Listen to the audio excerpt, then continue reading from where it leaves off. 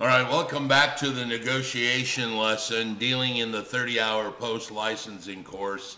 Now I want to talk a little bit about something I hope you never end up dealing with, but if you're in this business with any amount of time, you will end up dealing with the difficult person or a difficult situation at some point in your career. Now, there is two different difficult people to be dealing with. And what I really want to talk about is negotiation with the other side of the table. That would be the buyer or the seller, opposite of what you are.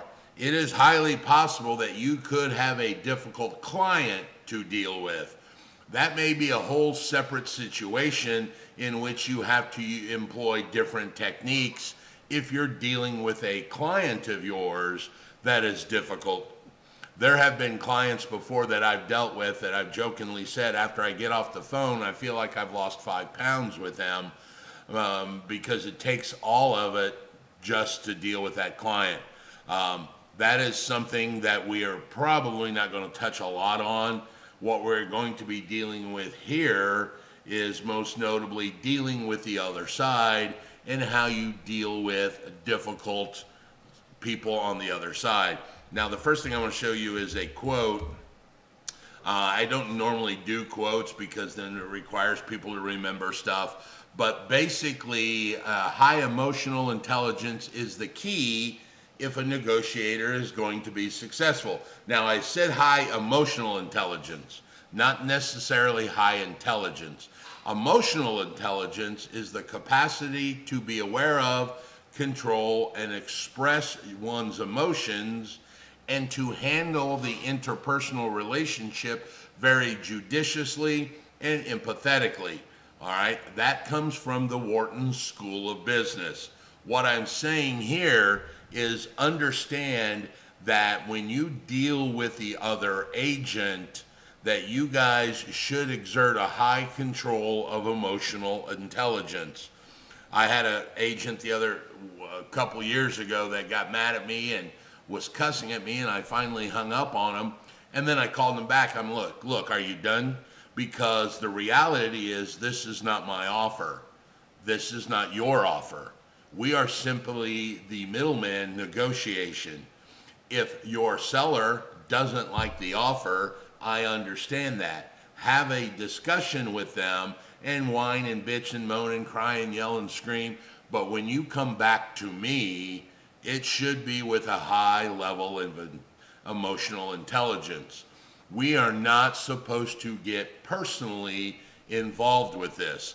One of the things that used to make me wonder when I was younger and I would see court cases and you would see attorneys arguing with each other in court, and then later that day I saw them sitting having lunch together in the city county building, and it always kind of boggled me at first that how these two guys were going at it, and then all of a sudden they're having lunch, because it took a while for me to dawn on me that because another agent is sitting on the other side of the table, that is not your enemy, that you cannot not have a good relationship with them, or you can have a good relationship. Let's eliminate the double negative.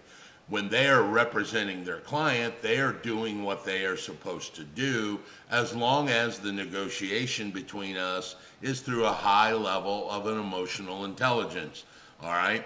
So now, with that being said, there are two types of counterparties you never want to negotiate with.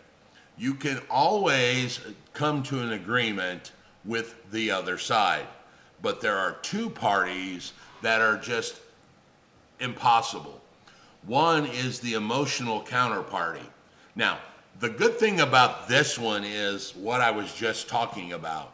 If the seller becomes emotional with their agent, you would expect the agent to distill that conversation and come back to you in a manner that is with high emotional intelligence, meaning that they are going to take that conversation and take all the cuss words out and all the tonal inflectuations and just come back to you with an offer. So we don't deal a lot with emotional counterparties between buyers and sellers because of the agents being in the middle. That is literally your job, is to buffer the buyer and seller, okay? Now, if you were dealing directly with a for sale by owner, potentially then you have an emotional counterparty on the other side that you might be dealing directly with. The problem with emotional people, or the emotional aspect, is a lot of times they see the conflict as a direct attack on them, and therefore they act emotionally, or they may blow up and yell and scream. So you have to understand that that person is difficult to deal with, because emotions are something you never know what triggers them. If you are dealing with a for sale by owner and your buyer writes an offer that you think's legitimate and they think is a lowball offer, they may have an emotional reaction that goes above and beyond what you should expect that to be. So emotional people are very difficult to deal with, because now you're not dealing with logic or reason, you're dealing with emotions. The second person is an unreasonable party. Now, everybody seems unreasonable at the outset because that side of the table is looking at a different set of circumstances than you are necessarily looking at. They know facts about their side of the table that you don't. And if you go back to the negotiation type where I told you it was competitive, and competitive never really seeks to find the other side's issues, that would be the collaborative method. We don't use that. So in that competitive method, that person sitting on the other side of the table, you are going to say may seem unreasonable, but they are seeing facts that you don't see, which is always going to make them potentially seem unreasonable. However, there are two types of unreasonable people that you shouldn't deal with. People that alternate back and forth between conciliation and argumentative. You know, they want to say, yeah, okay, but let's do this. That typically is nothing more than a power play in the process, and all they're trying to do is exert control over you, the time, the entire process, and they are very hard, if possible, to even deal with. So the people that alternate between the conciliation and the argumentative. Then there's this other type of person, and I'm going to boil it down to this. People that see straight black and white, good and evil, because a lot of the times they are going to see themselves as good and that buyer that threw the low ball offer as evil, and they want evil held accountable, okay? What I'm talking about is somebody that may say, well, I'll show them, or, you know, let's see if they can get away from that. I had a client most recently, and I don't want to go into too much of the detail, where we accepted an offer from a young lady, young single female, 23 years old, buying a house. This guy was in his mid-60s, selling a house, and the deal broke down, and for whatever reason, the young lady decided to not buy the property, and she wanted released from the contract. Well, my client, and we can talk about this in a minute because we will cover this, I guess.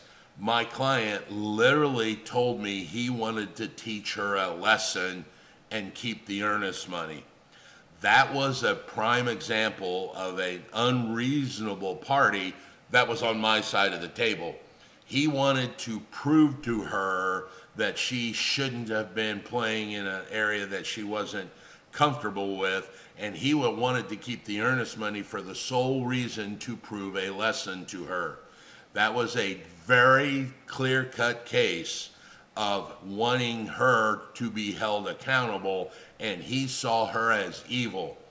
Eventually, after several weeks of me dealing with my own client, we finally convinced him to release the earnest money and let the young lady have her $1,000 back. It was a situation of he was very much an unreasonable party to the deal. Matter of fact, he never released the earnest money until well after he had already taken another offer and closed on the property. And he did it for the sole reason of trying to show or teach her a lesson, all right? So that is something you need to think about when dealing with difficult people. Now, we are going to touch on, I guess, the issues of counseling your client prior to a difficult situation. And what I mean by this is, if your buyer wants to write an offer that you may feel is on the low side, you might want to counsel them in advance as to what potentially is going to happen, so that should it happen, they not be caught unaware, all right? And I have done this many, many times when we've had put offers in, and I've tried to tell the buyer, hey, I think this may be really low, you're lowballing them. Here's what could happen. They could just get so pissed at you that, once again, the emotional takes over, that they just reject your offer. If they reject your offer, is there a chance that they may want to show you a lesson and never deal with you on a second offer? Because a lot of buyers will say, well, let's lowball them, we can always offer more. That is 95% true.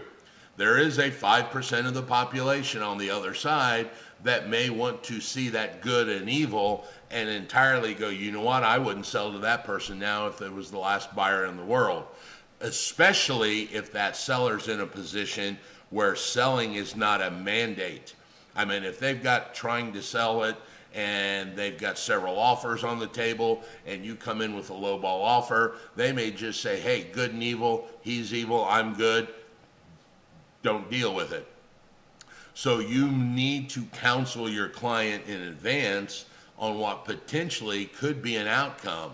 You know, hey, they might accept this, they might counter, but there's also that slight chance that you could be insulting and they're going to react in a manner, once again, emotionally, that's going to guide their agent to come back to me and say, you know what, we've decided we're not going to respond to your answer. Have a good day. So you've got to remember that dealing with your client to warn them of potential outcomes when you start making offers or counter offers or get into that negotiation process. Now, I know that you're in the middle of this 30-hour post-licensing course, which means you're within your first 2 years. You may not have had enough experience yet to deal with this, and as you do more deals, you will get better and you will tend to remember previous deals where you can tell your client, hey, here's what's going to happen on the other side. And then if it doesn't happen, go, huh, yeah, I was wrong. We got away much easier than I thought we did. That is a good job for you to do on your, hey, we'll submit this offer, but I just want to tell you, here's what could potentially happen. Here's the outcome. Here's the ramification.